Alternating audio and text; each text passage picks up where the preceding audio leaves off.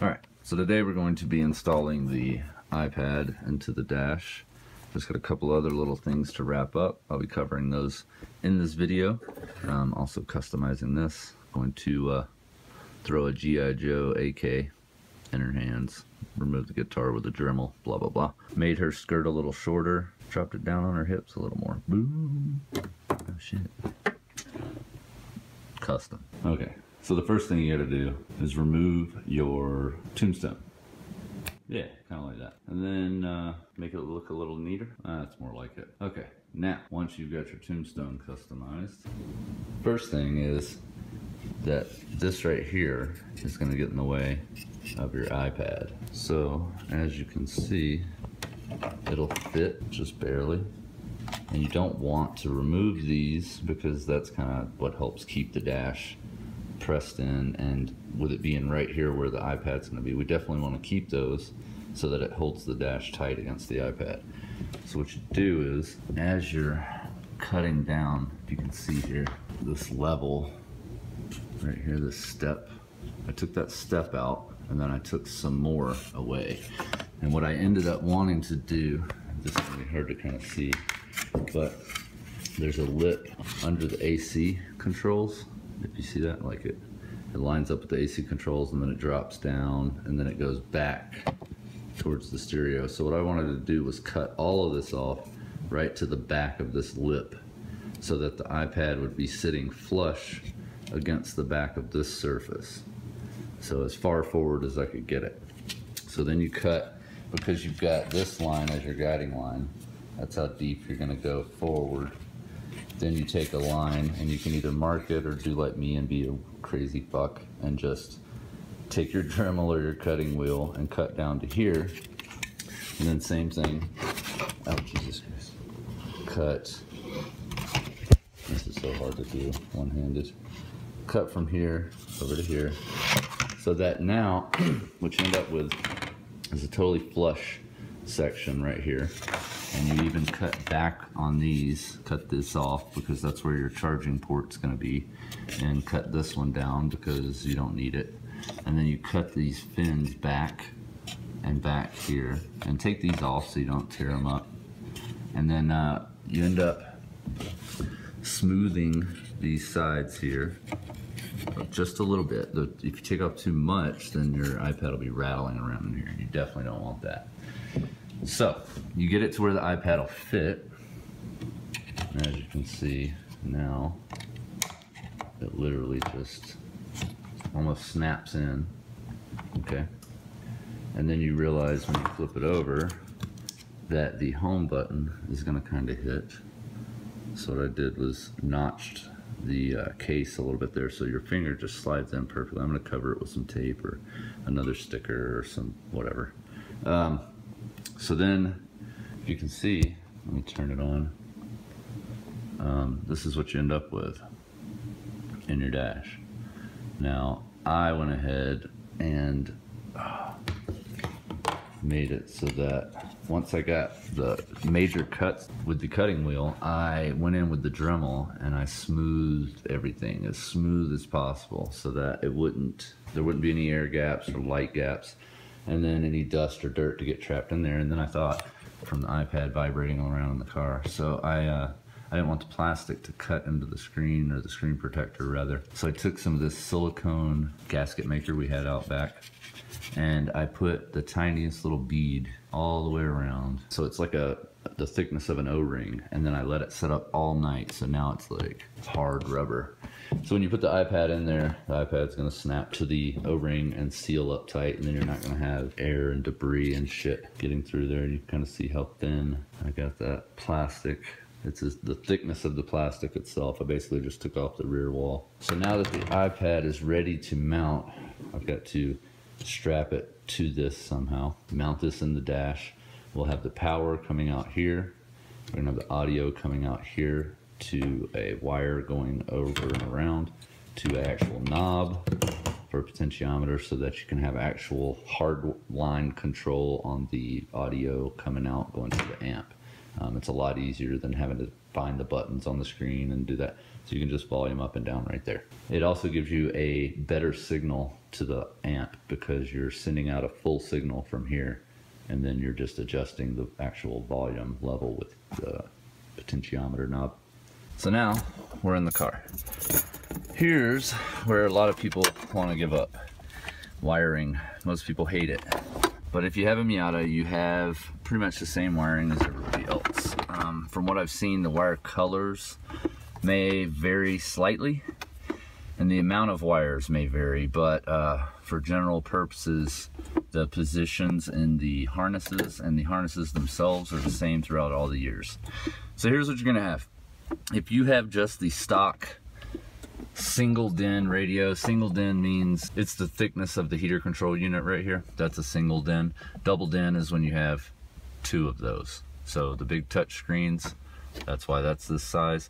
A double DIN will fit there. A lot of stock Miatas with the better package came with a amplified bottom end that would power either the headrest speakers and / or the subs. There's a sub built in down here as well.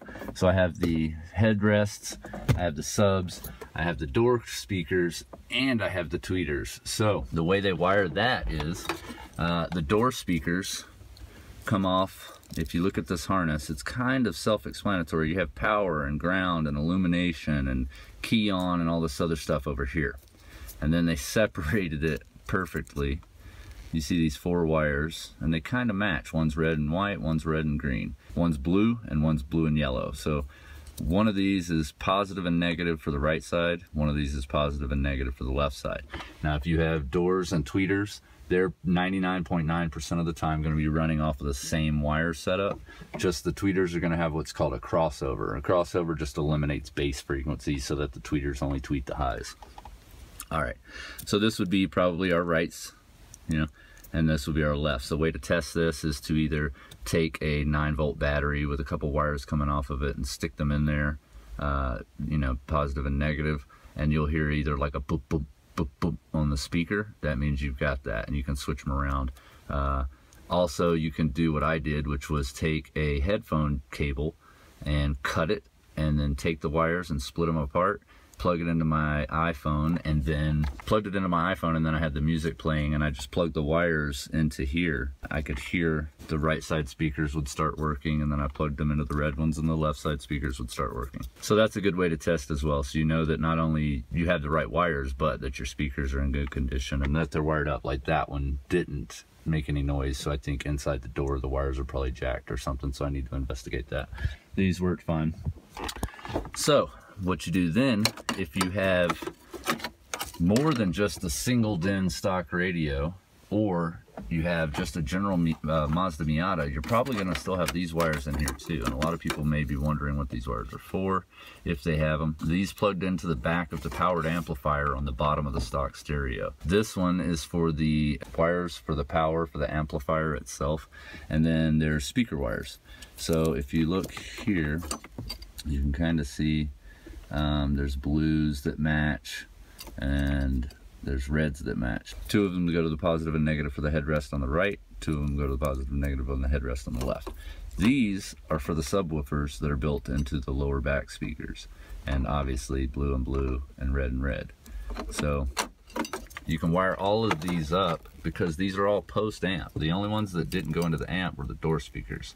So this is all amplified stuff, the headrests and the door subs. So you have 2 options here. When you have your line coming out of your iPad, it's going to have 4 wires if you do it correctly. You're going to have a right positive and negative and a left positive and negative. 4 wires total. So what you want to do here would be to either run them into these wires, and you'll realize real quick that the output from an iPad is headphone output. It's not very loud at all.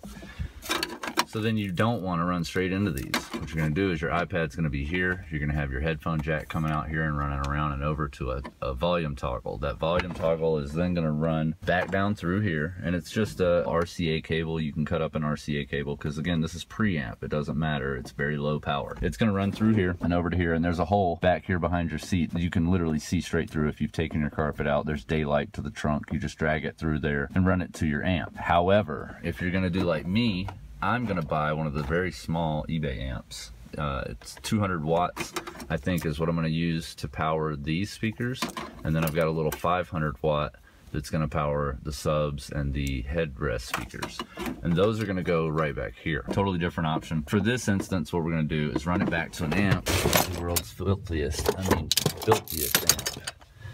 This literally was in the bed of a truck that someone gave us. You're gonna mount this somewhere. I'm probably gonna put it in the spare tire on a little like plastic mount or something to keep it from grounding out.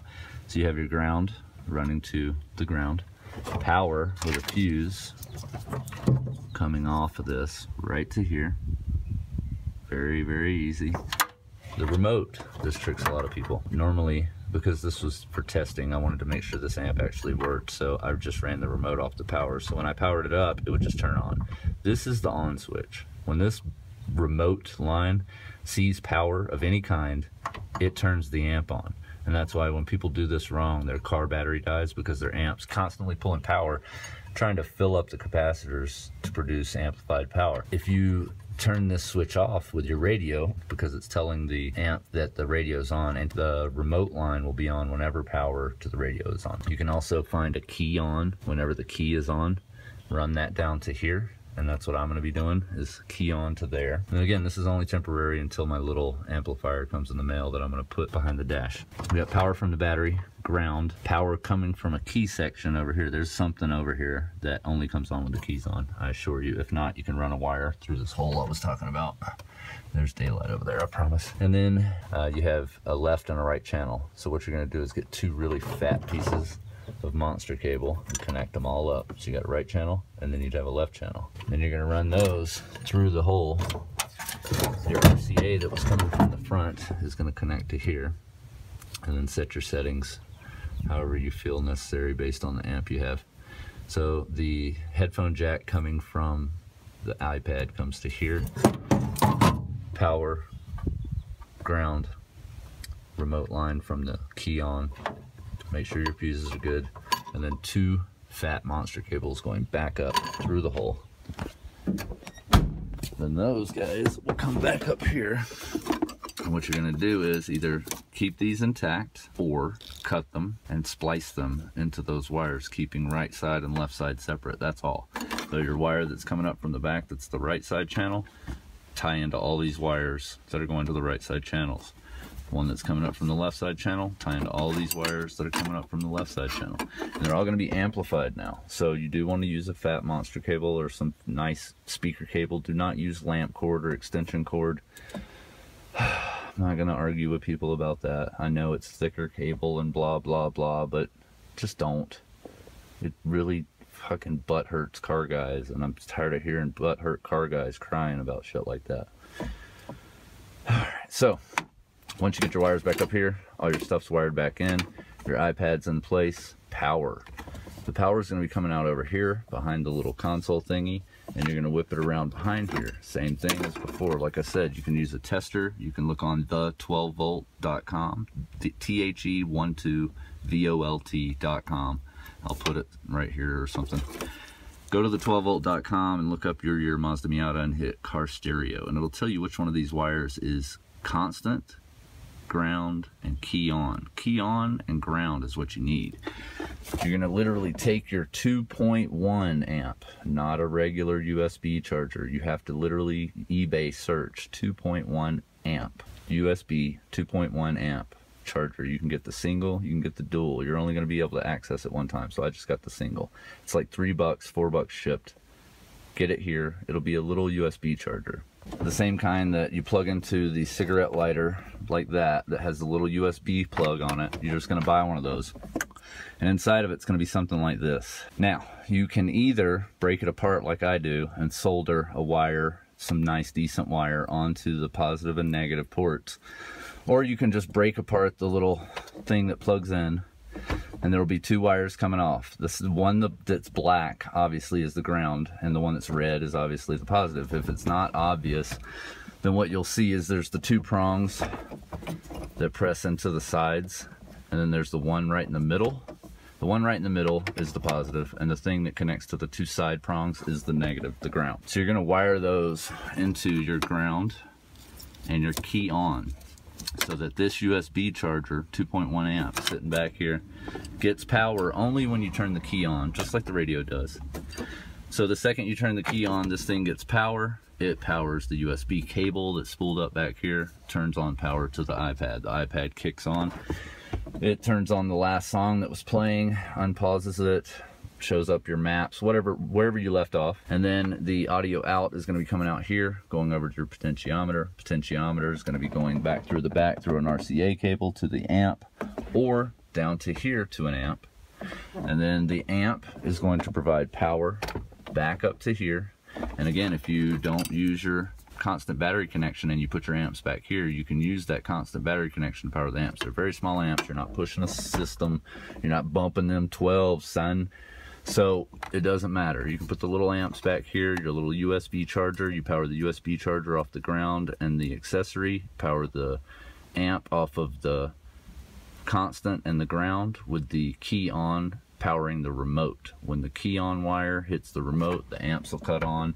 The key on turns on the iPad charger. iPad charger turns on the iPad, and then the audio comes out, goes through the potentiometer to control the volume, back into the amps. Amps power the signal up, and then push it into your subs, your headrests, and your door speakers. And that's it. If you want to watch my other video on how to set up your iPad software for making it more like a Pioneer or whatever double DIN in-dash Navi, click on my personal channel. It should be on the right or the left somewhere, featured channels. And make sure to like and subscribe. I'm going to have a 500 subscriber giveaway. As soon as I hit 500 subs, I'm going to announce something cool. I'll pick somebody randomly. And yeah, be looking forward to that. Appreciate it, guys. Thanks for watching.